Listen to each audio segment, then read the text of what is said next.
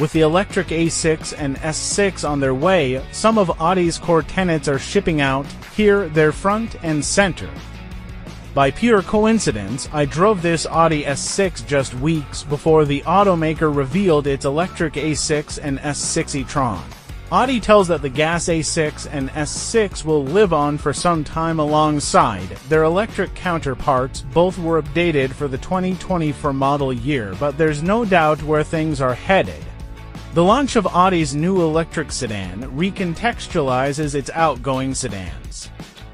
The A6 can trace its lineage back to the Audi 100 of 1968, the first car from Audi as we know it today.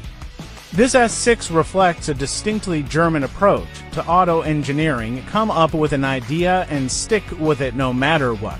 Audi's traditional drivetrain layout of engine ahead of the front-mounted transaxle dates back to the 1930s with the DKW F9, a proposed successor to the Volkswagen Beetle. It's a layout with advantages. It creates lots of interior space and easy packaging of all-wheel drive with a simple drive shaft running rearwards.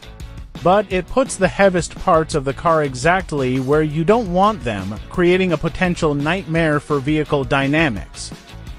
Front-engine performance cars generally have their power plants mounted as far back behind the front wheels as possible.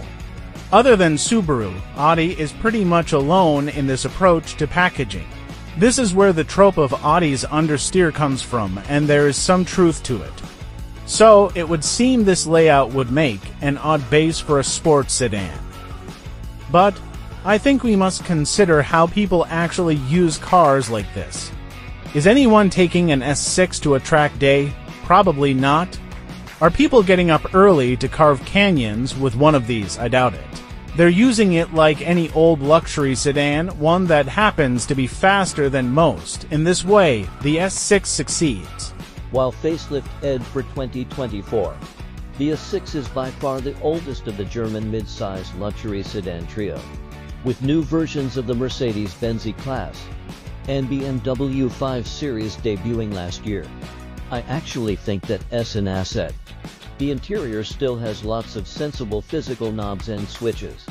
And though it has a second screen for climate controls, it works very well. Plus, it has just got that Audi nice feel throughout. The company simply knows how to make a car feel nice. And this one with the extended leather interior, part of the $8,200 prestige package, is downright sumptuous. It has one of those cars that feels right the second you get inside. Long gone are the days of Audi S6s with silly engines, twin-turbo V8s and even a V10.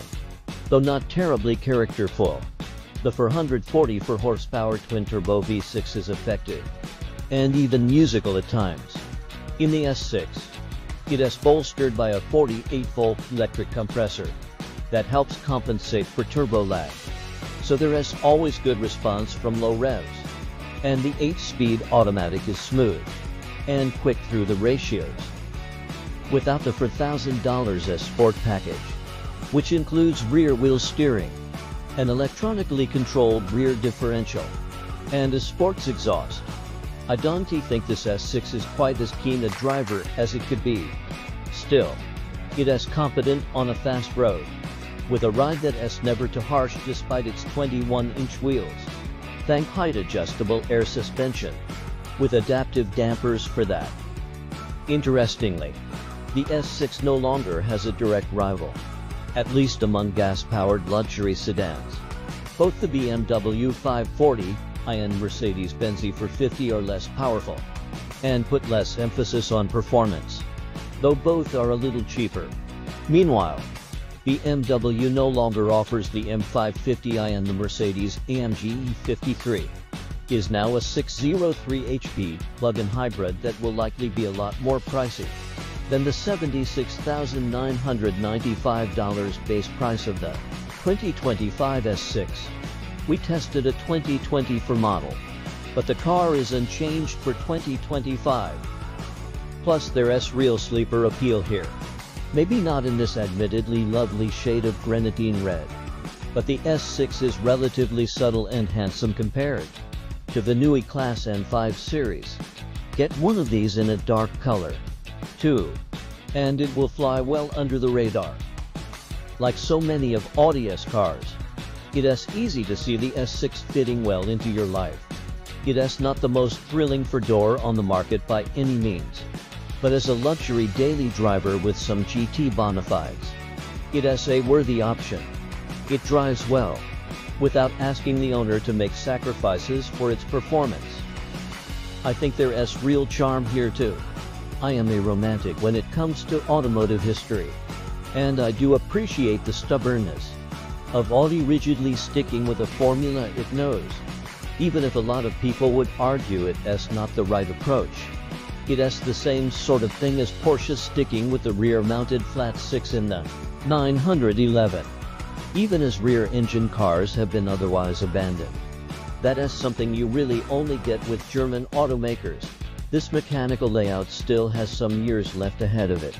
After this gas-powered A6 bows, Audi will replace it and the A7 with a single model carrying the A7 moniker, just as it did with the A4 and A5.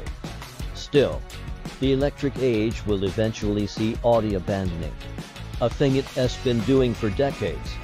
It is happening across the auto industry, and while I of course don't want to say it as a bad thing, it is a thing. We are losing some ties to the past. Thank you for watching this video. Keep watching for other latest videos. Thank you.